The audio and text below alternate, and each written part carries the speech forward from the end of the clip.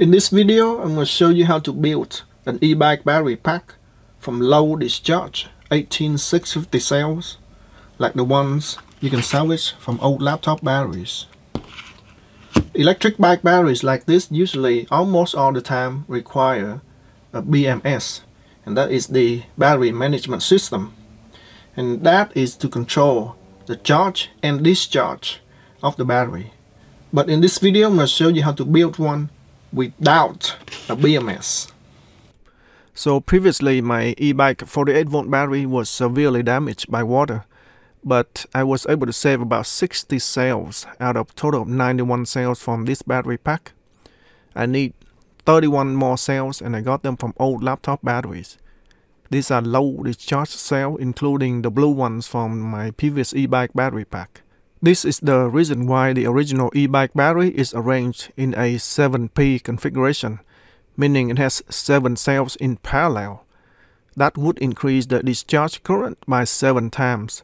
If you build an Ebike battery pack out of low discharge cells like these, it is absolutely necessary to put many of them in parallel as possible to increase the discharge current. The downside of this is that the battery pack is going to be really big, so you need to make sure you have enough room for it. The upside is that you can get a longer range on a bigger battery pack. The motor is rated at 48 volts, so I need to build my battery pack that is at least 48 volts. These 18650 cells are rated at 3.7 volt nominal, so 13 cells in series will produce about 48 volts. Usually a 48 volt battery pack can be between 12S and 15S. A 12S battery pack is a bit under voltage, but it would still work.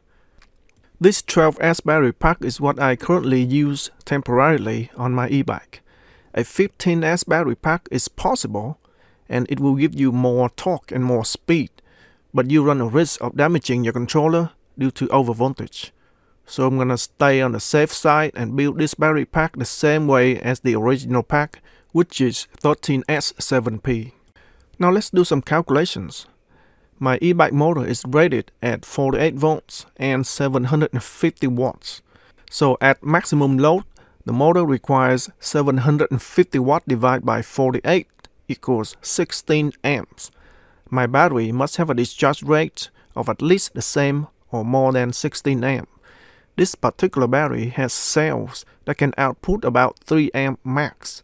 With 7 cells in parallel, that's about 21 amp max. That's 5 amps more than the motor requires, so the battery should be able to handle the motor with extra headroom to spare. So for the case of the battery, I'm going to reuse the original case of the battery. So this is the plastic case of the original battery, and it was very dirty. It's full of rust from the old battery, and I already cleaned it up with just a piece of sandpaper. It looks okay now, mostly clean. And then this case is enclosed in this aluminum case. Right, so before you put all of these cells together to make your battery pack, there's a few things very important that I need to mention. That is capacity, discharge rate, and voltage. So let's go over first the capacity. So all of these cells have to have the same capacity, and as you can see in this box here, I've tested all of them, and they are between a little bit over 2000 milliamp hour to about 2200 milliamp hour, and that's between 90 to 95% range. Number 2 is discharge rate. All of these cells are low discharge cells. These are laptop cells and discharge about 3 amps. These cells are from my old e-bike battery, and I've already tested them, and they put out about 3 to 5 amp discharge rate, so they're pretty much similar discharge rate. As opposed to, give you an example, this cell here, it comes from a top power tool battery from this battery here. This cell can put out about 20 amp discharge rate. You cannot put this cell in the same battery pack as these cells. And finally, voltage. before you put all the cells together, they need to have the same voltage, and the easiest way to fully charge them to 4.2 volts. So those are 3 important things that you need to keep in mind before you put all these cells together. Right, so it's time to put everything together.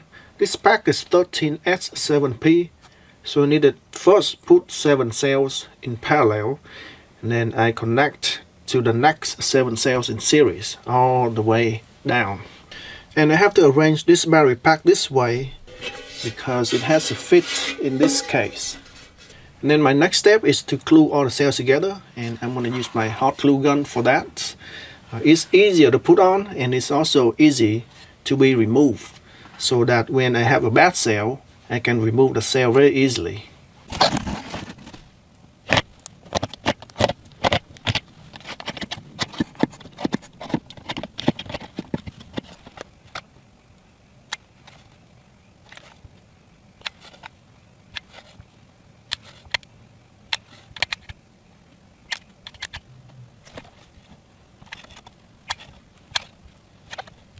It dries really quickly. And just turn over and work on this side.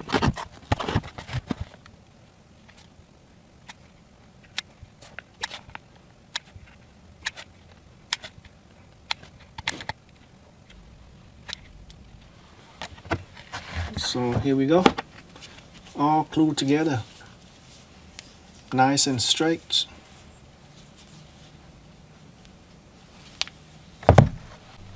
So here we go, I'm done with the first pack. I got 3 layers, completely done. I put some glossy paper over here so that the glue doesn't get stuck to the box, and it helps a lot. The hot glue gun works great, and the glue dries very quickly, especially when I use a fan to fan it. It dries in seconds, and it dries fast. It's easy to put on, and it's easy to be removed. So let me show you how easy it is to remove. So let's suppose that you have a bad cell right here. So all you gotta do is just to bend it, and it will come out very easily. Okay, and then you can put a new cell back in very easily. So next I'm going to use clear tape and tape all the layers together.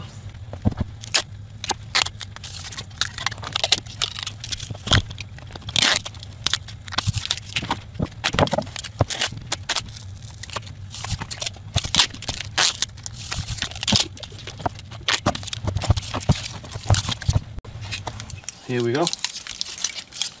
Very simple but effective, very sturdy. Here is the second pack that I just made. This is the first pack. This pack is 7S, this pack is 6S. And then I'm gonna put both of these in series to produce a 13S battery pack. For the second pack, I have to put a fake cell at the end. This will help to make the pack more sturdy. Now it's time to connect all the terminals together. I'm going to use my spot welder and weld all the terminals together.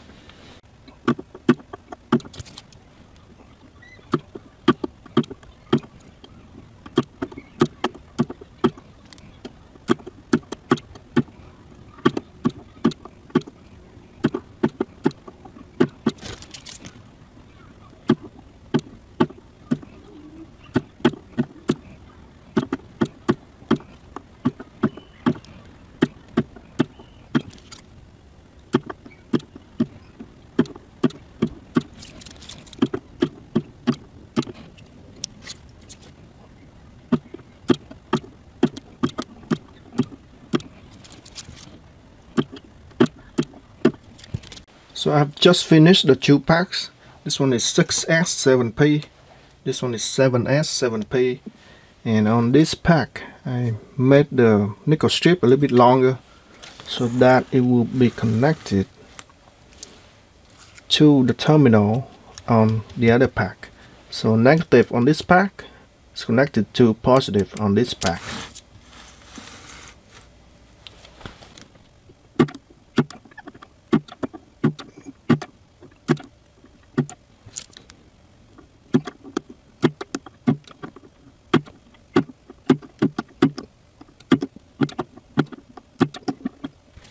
So here we go. I've got the battery completed, got the series connection completed, and this part here is the hardest part because I have to hold on both sides and lift it up so that I can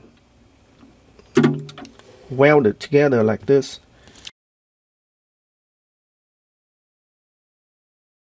Now this, when I fold this together, it's going to short out because this touches that, it's going to short out. So that's why I have to have this. Now I just have to fold this back like so. Okay. And then this is going to go in here. So now we just fold it together. Boom. That's it. Nice and neat. Right, so I've got my battery packs together now, and it's time to install a BMS. And I choose not to install a BMS for two main reasons. Number one is cost. Number two is reliability. And I'm not going into details of how I choose this option because this video is going to be too long. So basically, I'm just going to use my balance charging cable to install on my battery so I can charge the battery externally using two balance charger. So this cable is going to be for the 6S pack on the left. This cable is going to be for the 7S pack on the right. And I use two balance charger to charge this whole battery pack. So the battery pack is now complete. So this is basically a 6S and 7S connected in series, in which each has its own power and balance cable. So what comes out of here is 24 volts with balance cable. What comes out of here is 7S 28 volts, and here is the balance cable. So when I charge them separately with two different chargers. And what comes out of here is the main cable, which is 52 volts. Quick voltage test, 24.9 for this pack.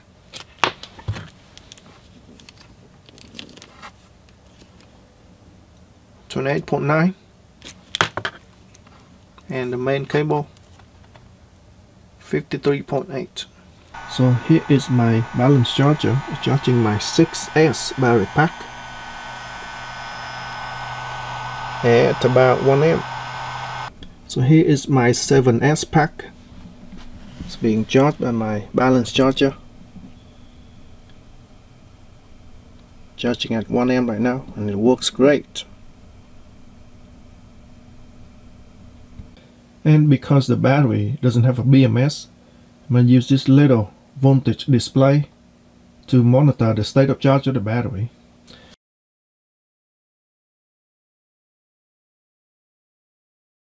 Right, so here is the moment of truth. I just plugged in the battery. Let's give it a try. Let's turn it on. Nice. Got all 4 bars. The other battery, the cobalt battery, when I plugged it in, only gave me about 3 or even 2 bars when fully charged. This one's got 4 bars, so pretty good. Now let's try and see if it works.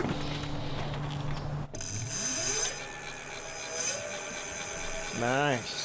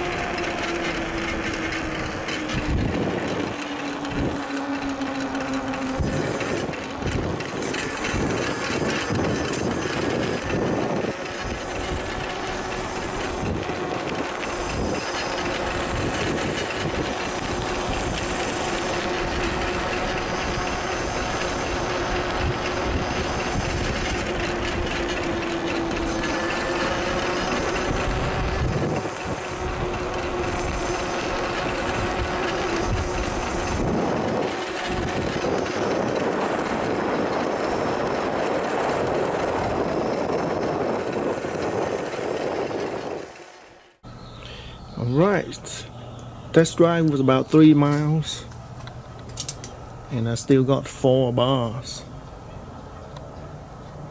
And the battery voltage is 53 volts. I believe I started about 53.8 volts. Now 53. That's about 90 to 95% full. That's pretty good. It's got good torque, good speed.